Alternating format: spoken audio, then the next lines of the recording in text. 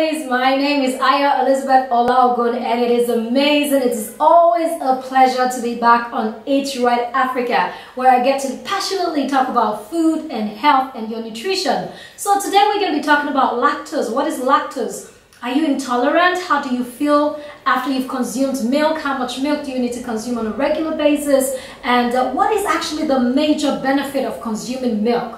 One of the reasons why doctors would advise you to, add milk or dairy products to your diet is because of the calcium, right? So calcium is a very good nutrient for the bone growth, and most times you find adverts and parents trying to feed their children with more milk. But then quite a huge number of Africans are intolerant to lactose, and lactose is the sugar that is in milk. So lactose is a carbohydrate, and we're intolerant because we don't have the enzyme that breaks it down in our bodies. So you need to begin to understand your body and study what happens to you about 30 minutes after you've consumed lactose. So some of us are actually fine if we do about a quarter of a liter, which is about this amount of milk, and some of us we can't do lactose at all. It means that once you take it, once you consume milk, you run into the toilet, you have diarrhea, you're bloated, you want to stool the whole time,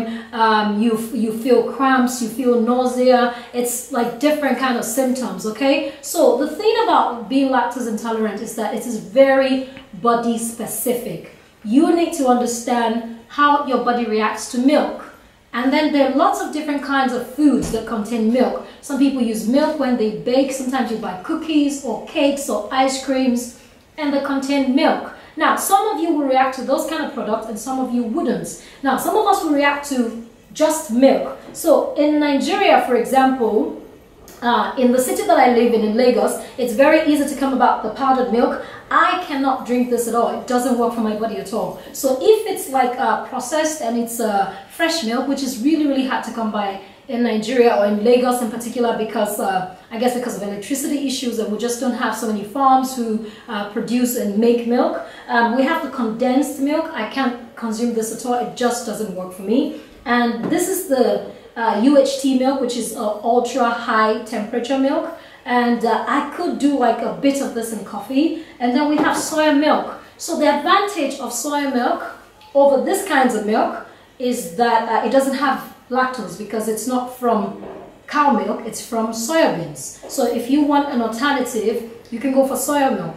However, I don't like soya milk if I get them from the packs in the supermarkets in Lagos, because they contain a lot of food additives. They contain a lot of like food chemicals, if you get what I mean. And I try to keep that out of my diet as much as possible. Alright, my lovely parents out there, be sensitive and listen to your children when they talk about how they feel after you've given them milk. A lot of us cannot really tolerate milk. Alright, lovely, so milk and dairy products are not must-have foods for adults. So if you leave them out of your meal completely, you'll be fine, okay? There's nothing to worry about, because there are vegetables that contain calcium, and there are other kind of foods that contain calcium, so you wouldn't have like a calcium deficiency. Alright, lovelies, if you're an absolute huge fan of milk, maybe because you love your cereals and you love your oats and you just cannot leave out your milk, what you could do, for example, is number one, you might want to think about lactase enzyme tablets. That's the enzyme that helps you to break down lactose properly so that you don't feel sick after consuming milk. What you can also do is go for milk that does not contain lactose. That means you can go for soy milk if you find a really good one that doesn't contain a lot of additives and food chemicals,